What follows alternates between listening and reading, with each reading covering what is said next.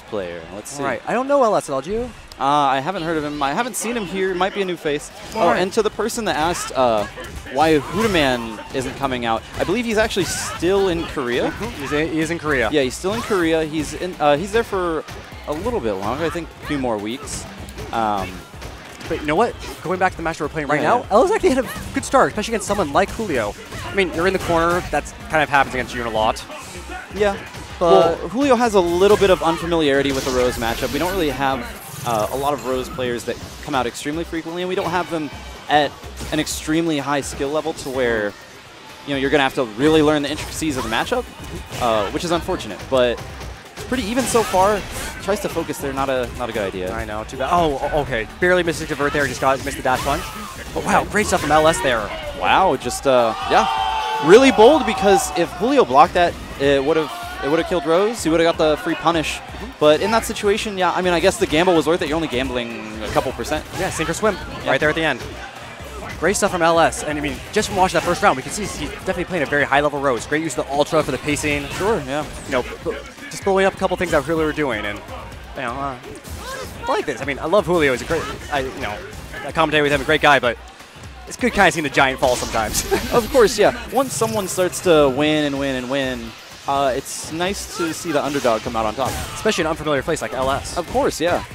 That's going to be a lot of damage into a setup. All right, good block on that, but yeah, that dive kick's really tricky. When you crouch like that, it just makes it more ambiguous. So really, really tough. It's hard to condition yourself to react to just stand. Oh, yes, you have to stand block a lot of these dive. Oh, misses the red focus. Interesting. He did it a little bit late. Okay. If you do it with almost like a link timing, then it won't hit. You just have to commit to it. Just do the shoulder, hit the focus. Boom, and lunge, corner pressure. Here comes Julio. Yeah, this is it's a terrible situation to be in. It's absolutely terrible. You have to take a really huge risk. And at that point, it's not really going to pay off like it did in the first round, where it's either I die or he dies. No, I agree completely. I think one of the great things about what we're showing out there, LS was definitely contesting his neutral game. That's what you have to do as Rose against you. But Julio, when he gets in, he's making his mix-up work. He's making his offensive pressure really work. Yeah, his pressure, his rush down is really, really hard to deal with. It's scary. I watch it every time. It's like, oh, and okay, that time you threw him, that time you blocked. There's a little overhead, another dive kick pressure. But hey, wow, LS, great start so far. I'm all caught on Julio's pressure, and LS is the one with the pressure. Yeah, this is still his round. Didn't block there on wake up. Okay, messes up the offense. Like, he didn't go for the clean punish there. Julio actually tried to press a button. Yeah, I mean, might as well. All or nothing right there. Yeah. Well, Ultra! Yeah, I mean, that was a situation where if he blocked, he would have just died from chip. If he backed up, then he could have just died from something else. Rose could just walk towards him and not really overextend herself at all. Especially with the orbs on the screen, exactly. Yeah, exactly. And then if he ends up blocking eventually, then he dies. You know what? I really think LS has a good chance at this. He can keep the neutral game going a little bit more. Well, see, the issue is Julio is just using resources. He's just burning the meter to get in. Sure.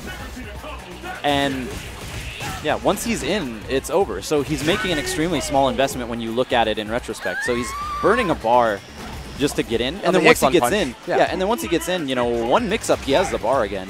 So he's really not investing much at all. And you have to say that? Why they make A punch +1 again? Ooh, okay, but here's great damage though. Yeah, this is going to be huge damage. Goes for the absolute optimal stuff. Didn't mean to push himself into the corner, but... Well, what he tried to do was he wanted to get out of the mid-screen. He tried to get in the corner so that he could use EX Palm, but then he realized that he wasn't going to get it off the focus. So then he went for the jump-in combo. So that's why you saw that little bit of indecision.